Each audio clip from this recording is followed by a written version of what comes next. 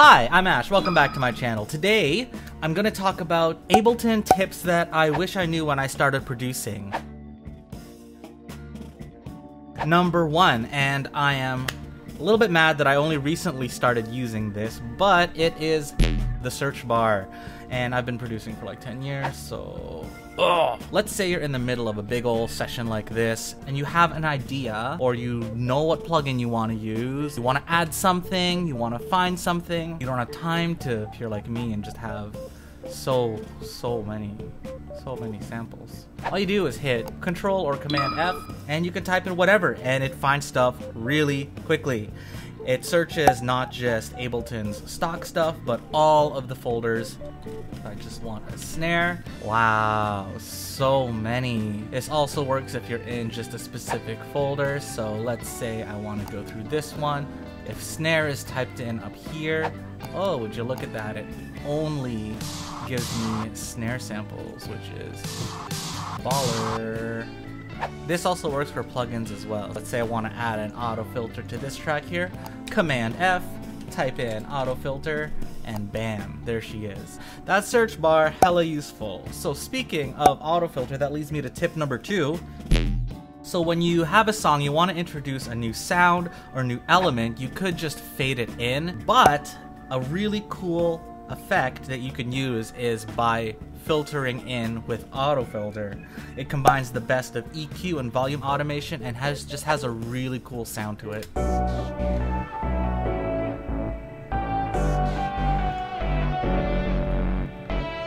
It's great for leads, it goes good for vocals too, like over here.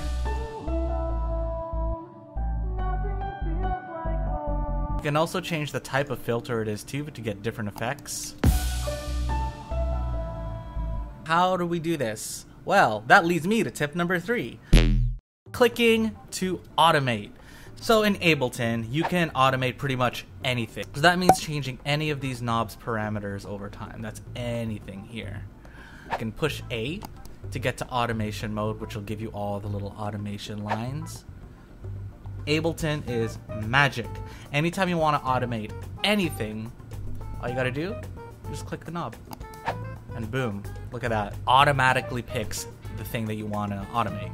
This was game changing for me. When I was shown this, that's what switched me over to Ableton. Automate however you want it. Now let's go over some of my favorite hotkeys. If you go shift up and shift down, you can switch octaves really quickly. A lot of videos bring this up when you're doing MIDI. So if you're in piano roll,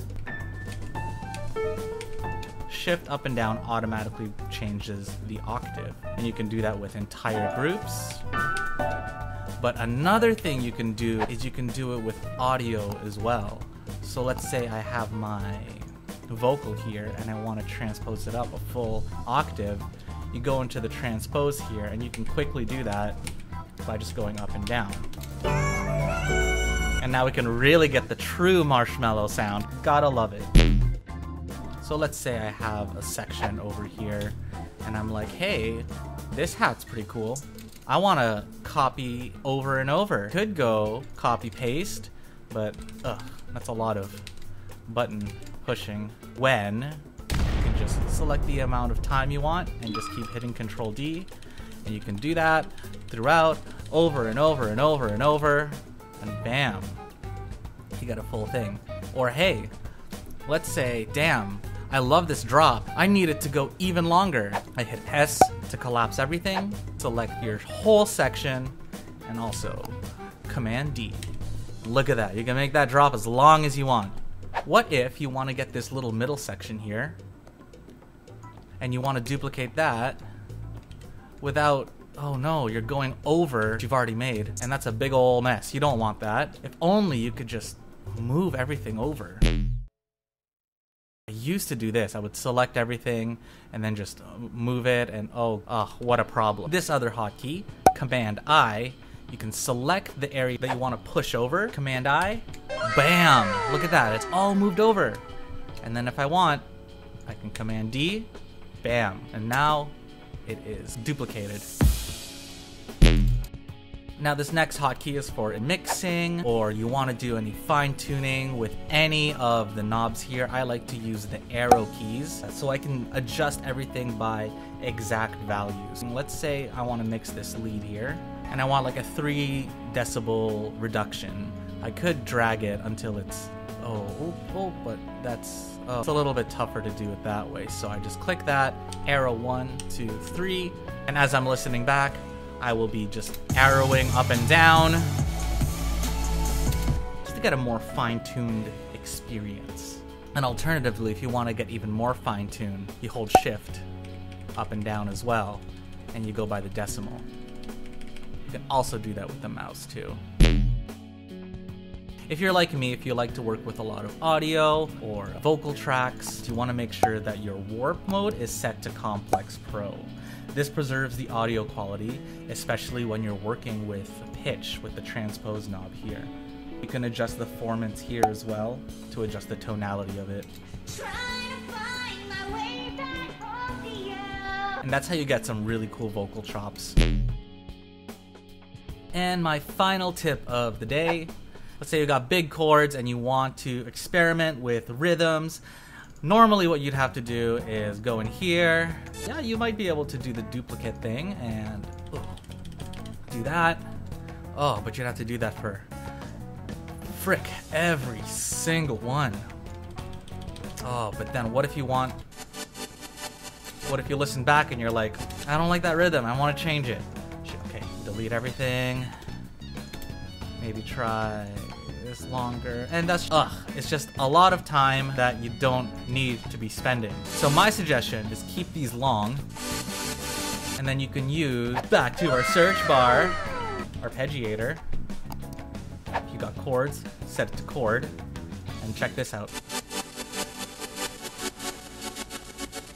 You've got instant rhythm to it, and you can switch the notes around, switch the rhythms around, experiment with all that, and even with the gate knob here,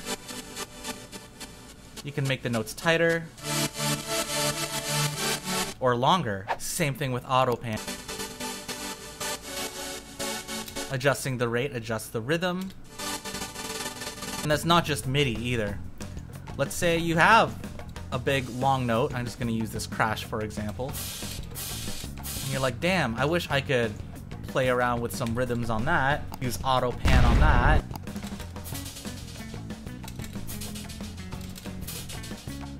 That way you can change the rhythm, experiment. Lazy person in you will thank you. Did you learn anything? Do you have your own tips? Be sure to comment below, and if you want me to do a part 2, let me know as well. If you like what I'm doing, be sure to hit like, subscribe, all that fun stuff really helps me out.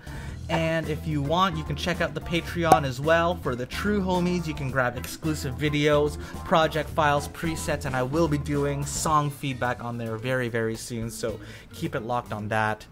Other than that, hope this helped. I'll catch y'all later. Peace!